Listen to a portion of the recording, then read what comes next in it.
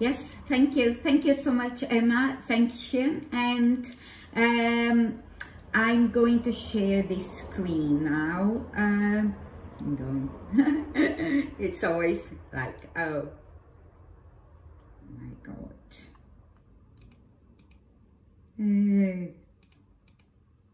It was there.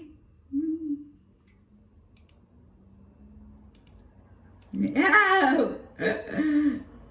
Launch meeting. Where is that? Now read it. Disappeared completely. Oh my God. It's nothing. Is it okay now? Can you see the slide? No? No. It's strange, really strange. Share screen again. Oh, now it goes. It will go now. Okay. Okay, now? Yes. Oh, thank you.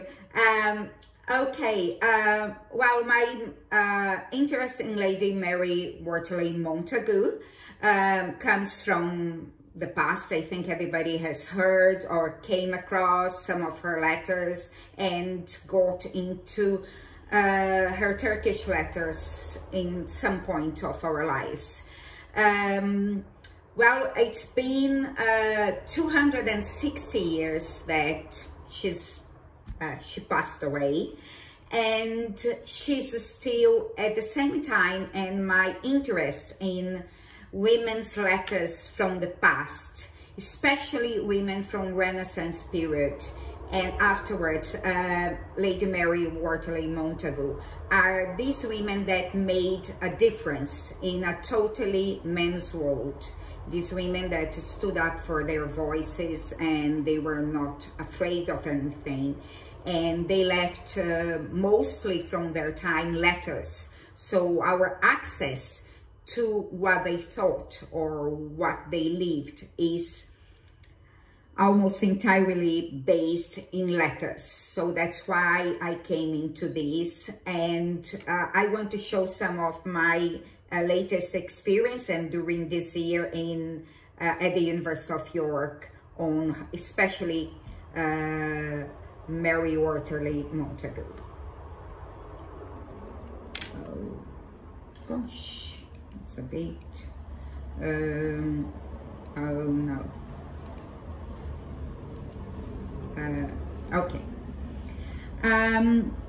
In all the mostly theoretical approach, etc., there's always this question and some theories pointing out about an epistolary woman, trying to find aspects in these letters that show that these women were seduced, sometimes betrayed, suffering, and they write to lament life, life in general, men and difficulties, etc. So my question is this really the vision and the life experience of these women, or is it some view of part of these women's that some people make a concept out of that? And so to understand this deeply, I had to go to the documents to read the whole version of the letters and see if there was other women, other aspects of these women, and if there was such a thing as an epistolary woman, or if this was a male creation or a male concept designed even to marginalize women, or perhaps to based in their grounded knowledge without fully conscious of their gender issues. So they used this and they created this kind of approach to epistolary women.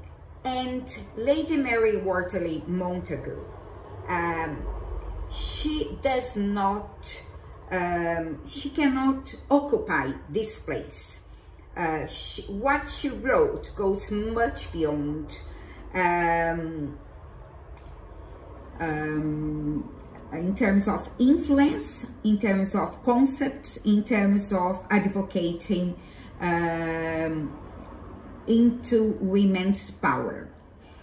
I'm going to show many of her pictures, and this is one of them, a painting from Jonathan Richardson the Younger, which is recognized at his time in Netherlands as one of the main painters and at his time, and he painted Lady Mary Wortley Montagu.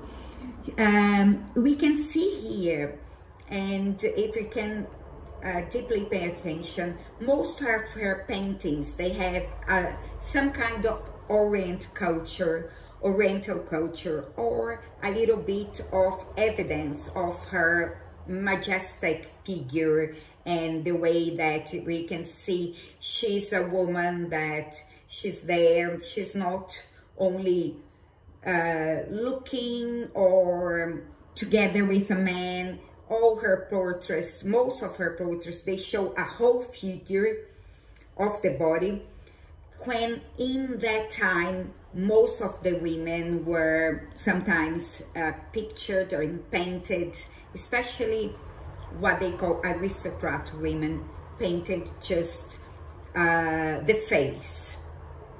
So she cannot fit into those, let's say, concepts. And I had to read her voice, and some of these concepts were saying, like, she was an aristocrat. Oh, she's an aristocrat person, etc. And we are going to see that the concept of aristocrat, it's somebody who thinks herself over or upon other people. And it's one of the concepts. And she's not really like that. And she wanted to be recognized for her poetry. So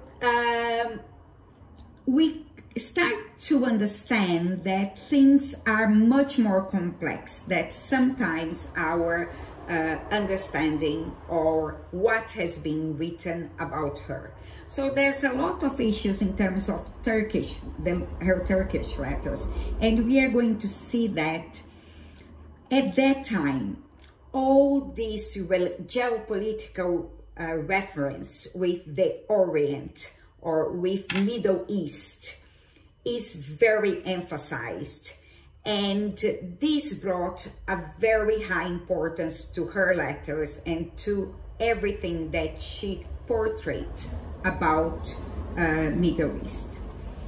And the more I read about her, I started having my second thoughts. They say in one page, like, oh, Lady Mary she went back to England and devoted her life to upbringing her family. Actually, this is not correct. She states she only returned to England after Mr. Wortley passed away, and after living many years in France and Italy. So, and she wrote to her daughter and son all her lifetime, and so on. So, and they also say that she introduced, advocated for vaccine. Why never? She's a vaccine pioneer. So we don't find vaccine pioneer on her. And we find many times plague and many other things showing that there were other men that discovered inoculation, which is also not true. So she advocates for gender equality and equal education all the time in her letters. I'm going to show a little bit. So this Orientalism and everything that she portrayed was very important at her time. But not only that, because she says, I look upon the Turkish women as the only free people in the empire. So she learned from those women and she exchanged much knowledge in wherever place that she went to. So we are going to see a little bit of this in her letters as well. Thus you see, dear sister, the manners of mankind do not differ so widely as our voyage writers would make us believe. So at the same time, she sees differences and she sees some cultural similarities, and she's all of the time thinking and establishing relations between this cultural diversity which she lived fully. The more that I read her, I started thinking that she's like an avant-garde, which is in French a person that is experimental, radical, and unorthodox. She's extremely unorthodox, and we are going to see this in respect to art, culture, and society. Basically, somebody who innovates and suffers unacceptability because she's innovating. She's crossing boundaries, and she's a change maker, and we are going to see that in her letters. So this is another painting, again with her full bust and her a little bit of smile and her eyes. We can see that they don't paint submission in these kind of paintings, neither any other things. And she's always carrying some things in other pictures as well. Sometimes a book, sometimes something from Orient. Sometimes her hair is also styled in the same way. So when they say, oh, aristocrat as somebody that is best, somebody who's best towards of other people. She's not like that. She signs her letters like all her letters. Your most humblest servant. All her letters to anybody. She says, I'm learning. I'm your servant. A vaccine defender, not only that, because she actually asked, she tested vaccine in her children. So she suffered opposition many times. They said she was crazy. She did something upon her children. And afterwards, but she said, no, she had herself suffered from chickenpox, and she saw her best friends dying from it. And she said, look, I don't want this for my children. You're going to do this that I had seen in Turkey, and they do that. And it was inoculation. And because of all that, she was extremely criticized. From Alexander Pope, because of their quarrels in writings, to the College of Doctors that also criticize her for asking them to inoculate her children. And this is another, oh no, hang on. Oh my God. That's another painting, again with herself, her bust, her looking up and never looking down, which is very peculiar for women at her time. From her entire letter collection, which the most complete that I found collection is this from the Oxford University Press. I'm going to show you today the first volume, which is the letters. I'm going to show the period from 1702 to 1719. And in this volume, she writes, she corresponds to these people. And most of her letters are to her husband. At her time, we didn't have any divorce. Everything was very different. But she was, even though she left him for quite a while, she continued corresponding with him all her life. So he is the person that received the majority of her letters. We have from Anne Wortley, which is Lady Montagu, 11 letters, and to Alexander Pope in this collection, 4 letters. There are some other letters, and especially in this period of her life, she wrote mostly to him and to important friends. So she was like building a career in social life and some of her friends that she had left in England.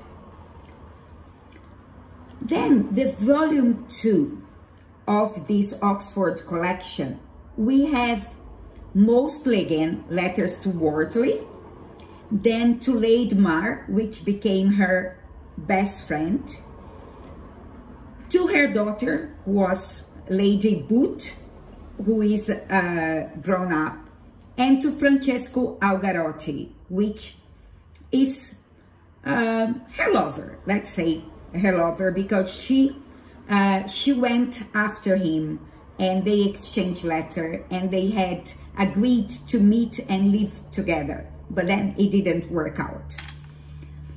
And I didn't, just to pinpoint this now, I didn't bring these, the letters from Francesco Algarotti, because they are in volume 2, but I'm doing that, and they are very, very contemporary, let's say, ways of women and men's relationship, in a way that she does not expand. She gets angry with him and he starts giving excuse not to meet her, and she says, look, I'm not going to be waiting here for you. Thank you very much. Don't keep me waiting. So there are many things that are very, very contemporary in their exchange letters. And then in the third, because this is divided by years, so at the third part of her life, she writes to her children most of the times. Very little to Mr. Wortley, and a little bit of miscellaneous letters because she needed favor. She wanted to leave some things to somebody, etc. So she has this kind of letters. So here I do think there is, in terms of measure, an idea of why she's writing and to whom. Who is important in her life, not in what I want to research, but in her life.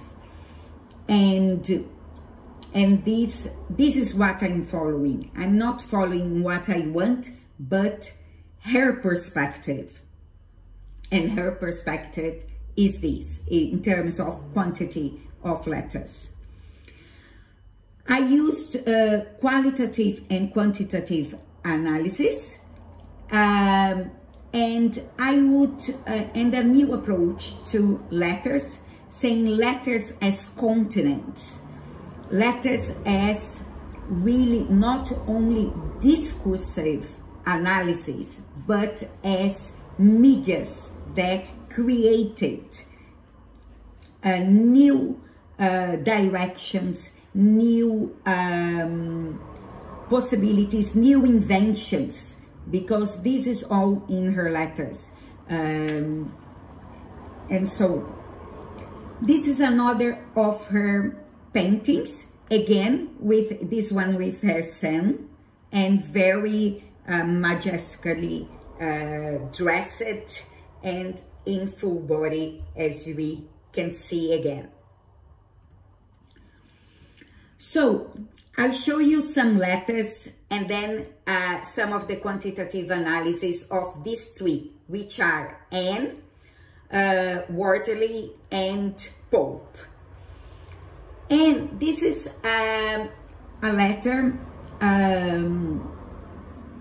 to Anne, and her with Lady Morton, they exchange usually a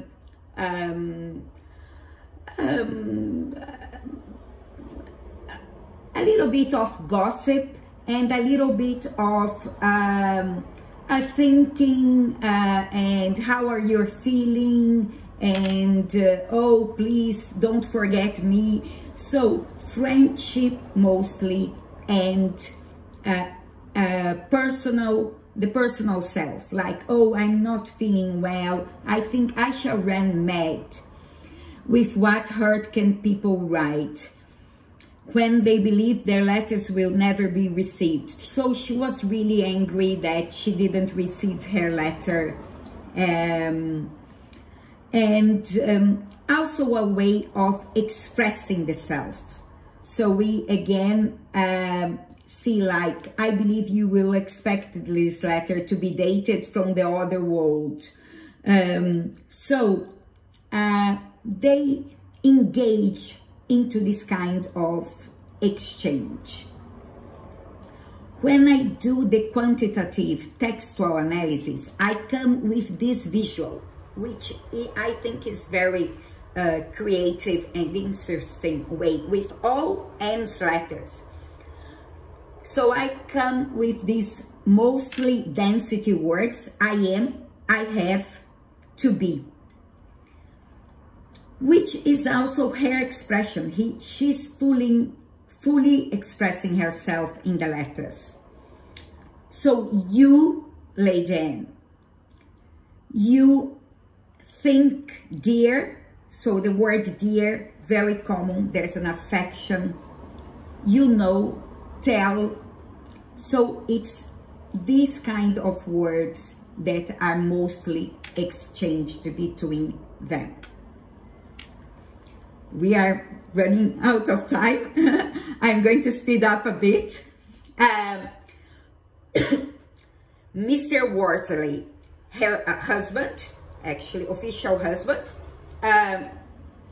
Friday night. I think this is very interesting because I picture this woman on a Friday night, lonely, and writing to him.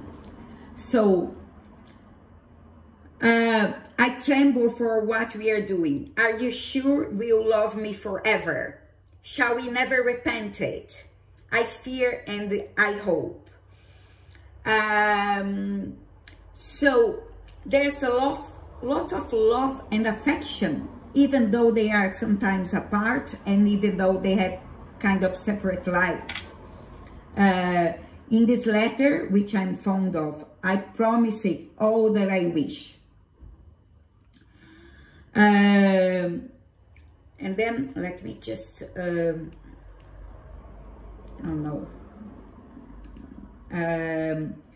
my resolution is taken, love me. And this is to Edward Wortley Montagu. I think thoughts for Friday night. She was like, will you love me forever? And so on. This kind of thing in a time where there was no message. So, will you love me? Why are we doing this? Etc. So, this kind of thing. Another one to him 1 year afterwards. This now candlelight. I just received your letter. But I need no excuse but your example for making it a shorter one. And there was they actually keep asking each other letters and so on.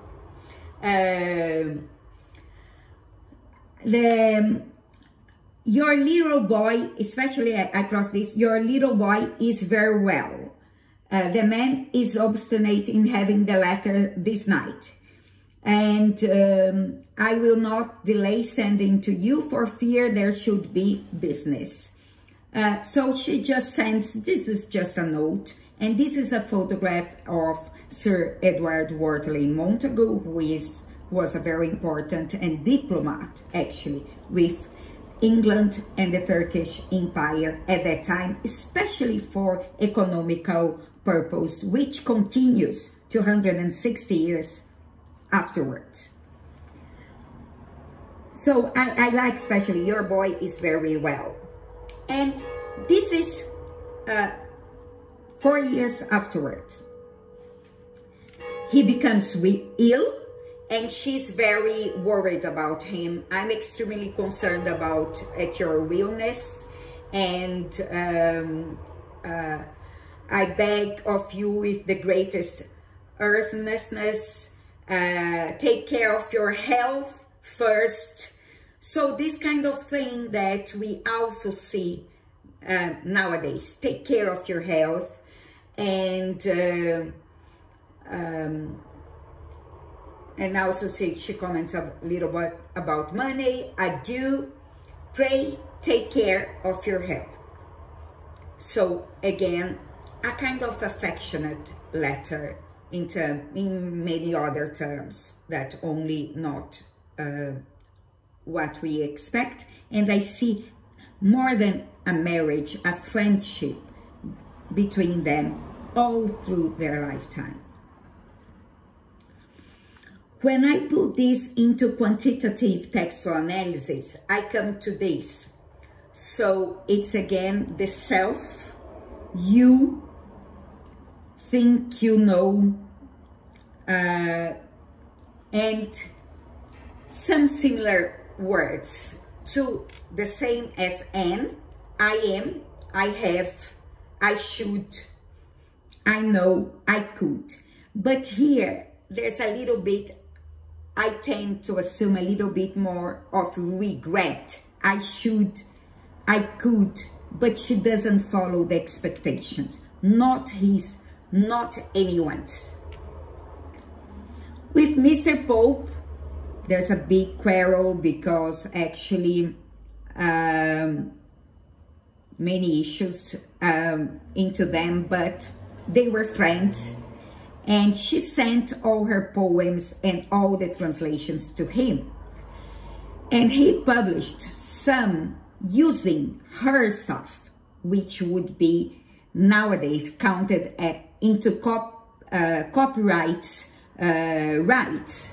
But at her time, there was this big thing, and they quarreled, and they suspect he liked her, and she didn't correspond, and he was really angry, and he started heavily criticizing her. So she wrote to Pope some letters, but at volume 2 and volume 3, there's no letters to Pope. He died to her. She doesn't care anymore, I think. But at the volume 1, at the beginning of everything, they are friends. She's telling him all her adventures. She tells him all her trips and everything. So she says here, how my adventures will conclude, I leave entirely to Providence. If comically you shall hear of them. If I live, I will answer your letter. So all this kind of thing. Another letter, this is an immense letter to him, explaining all the fights between the Turkish, the German, and some other regions. And she wrote all about that, and she explains even about war. I could not look without horror. That makes murder not only necessary, but meritorious. This is irrational. So she's already saying that war is irrational, and etc. and that Arabian, they had another style different in terms of poetry, and she was learning with them. Another one, he asked her to write an epitaph to some people, and she does, and sends to him. So this proves that they were very close together, and he used it, not to say abused, of this friendship. And what happens is, this is also the picture of the quantitative analysis. One saying great, they were great friends, I think. Basa is the word for Turkish people at the time. Time here make you, and then these are the words of in the I am, I have, the same, that are the most dense words. And here we don't have so much that sensibility from the previous letters. And he accused her, he continued in England, and she was traveling, so more or less there is this because very unique painting called Pape Makes Love to Lady Mary, and she despised him. And this is a real painting from this artist, and actually she uses dark humor, irony, ambiguity, sarcasm, satire, everything she could with the pen to make justice, let's say like that. The pen is mightier than the sword. He called her Sappho. So she's been, and Sappho, this is Sappho. Sappho was a Greek poet who was, at her time, was free, and but calling someone Sappho was not a good thing.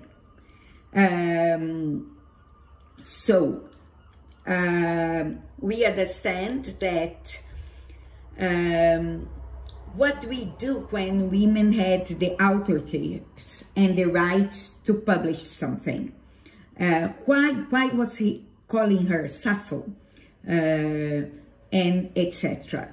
So there's a lot of things in terms of women's intellectual property that has been robbed in history, let's say like that.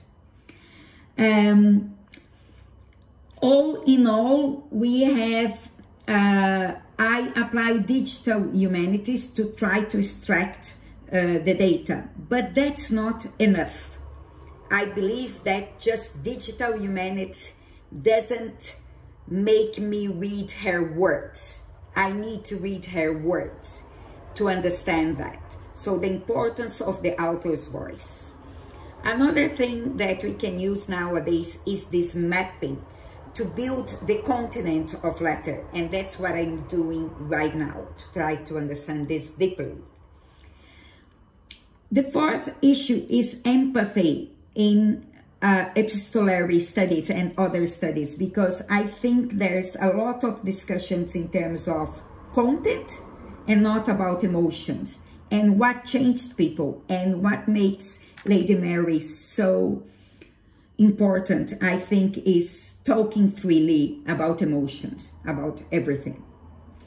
And the importance of discovering anew. I tried to put everything that people had read about her aside and went into reading her without any preconception. And I think that made all the difference, if I'm going to say something now. I might go into a podcast or some kind of more visibility and more interactions into her, because she is all of that and much more. The more I read, the more I discover. This is another painting, again, full body, because she's a person as a whole. She's not just a part. She's a whole woman in her overall. And she's very unique. So I think that makes her stand beyond her time, 260 years afterward. And I was like, wow, I'm glad that you existed. Her signature is Lady, sometimes, Mary Wortley Montagu. I've been argued in academy that she was Lady Mary. I said, no, Lady Mary is the mother of Christ. Forget it. She signed as Lady Mary Wortley Montagu. She has a full name. She's not Lady Mary. And this is a letter, her signature, and again, her signature in all the letters. This one she was writing, your humble servant, but then she corrected, your very humble servant. If she needed a favor, she would say like, your very humble servant, or sometimes just your servant. And because I do believe she was putting all her way and her living and herself out there in these letters. And that's it. Thank you so much. I spoke too much and I hope I didn't make it too fast. And I'm very open to questions and anything you might have in terms of sharing.